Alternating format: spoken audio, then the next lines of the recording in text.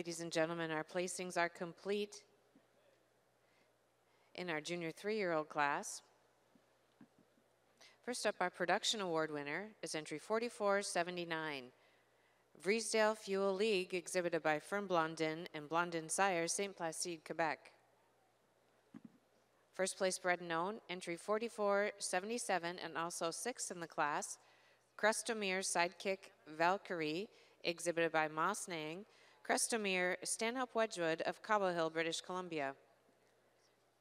Placing third is entry 4470, Esperanza CC Thunderstruck, exhibited by Jim Butler, Chebannes, Illinois. Second in the class, entry 4475, Mosnag Unix Lipstick, exhibited by West Coast Holsteins of Chilliwack, British Columbia. And your winning entry in Best Uttering class, entry 4496, Lady Rose Caught Your Eye, exhibited by Genosaurus, Lomira, Wisconsin. Congratulations.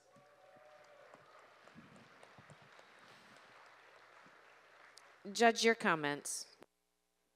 Just junior 3 class, and you see the lineup like that. That's unbelievable to see a lineup of cow like that. That's I don't know. I'm more close than you guys, but I tell you something that's special to see the cow like that. The quality of the class like that. Give a big round of applause to the exhibitor.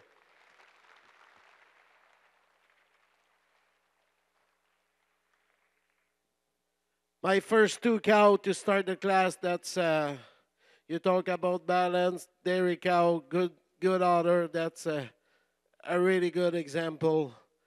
These 2 cow impressed me a lot today. The one just first today, just a little bit more high in the rear order today, just a little bit more link in the body today than the nice balanced cow in the second place. A second over the third place, she's just more width in the front end, more width in the rump structure than the nice dairy cow in the third place. The third place over the fourth place, especially the flex of the rear leg today over the nice deep rib cow in the fourth place. The fourth over the fifth, just more power today, more width all the way through than the nice cow. And the fifth place, and the fifth, really close placing, but I prefer the bone quality today. The cow in the fifth place over the cow in sixth place. Congratulations.